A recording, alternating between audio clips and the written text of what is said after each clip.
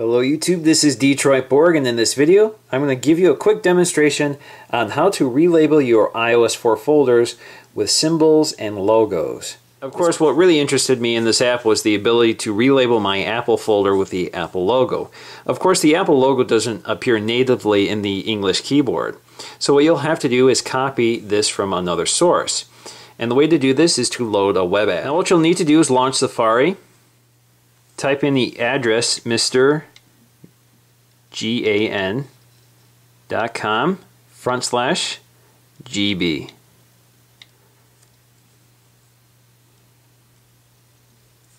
Now it's giving me instructions to install the Glyphboard.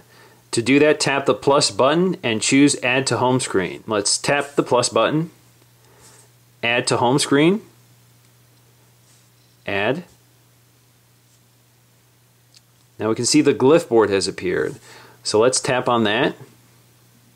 Now we're given a selection of symbols to copy. All we have to do is tap and hold one of the symbols and click copy. Now let's go back to my Apple folder. Tap the Apple folder to open it.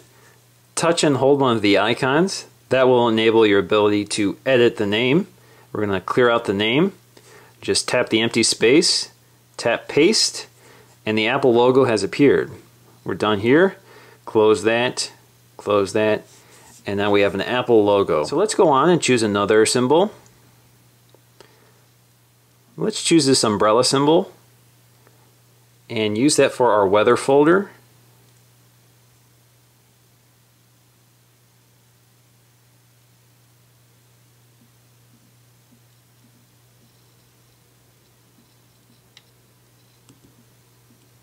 You can also add text next to the symbol. Now let's just type in Apple after the logo. So now we have symbols and words. Now if you want something more colorful, you can use emoji icons. Now in order to get emoji icons, you do have to install an app. And for that we're going to install Emoji Free. Now Emoji Free is a free app in the App Store, so let's go to the App Store.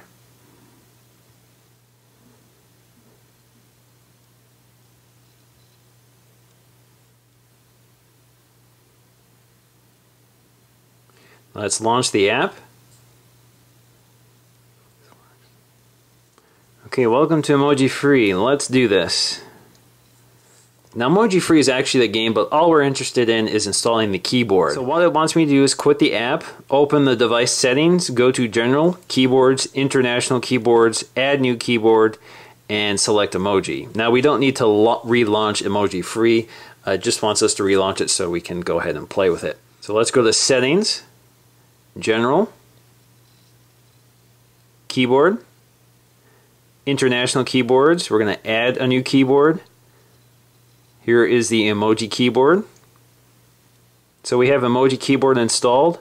All we'll have to do is go to Notes. And as you can see, when I launch Notes, I'm now given the Emoji Keyboard. There are a bunch of symbols in here that you can select and type into the notepad. So let's select this plane icon. We can select all we want, like that. And if we want to go back to the English keyboard, all we have to do is tap this globe icon and we're back to our keyboard. I'm just going to select the plane. I don't want the whole thing. We're going to click copy.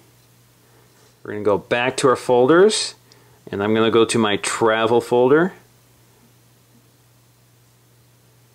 and paste. So the emoji icons are a little more colorful. Once again, it's Detroit Borg with a demo on how to relabel your iOS4 folders with symbols. Thanks for watching.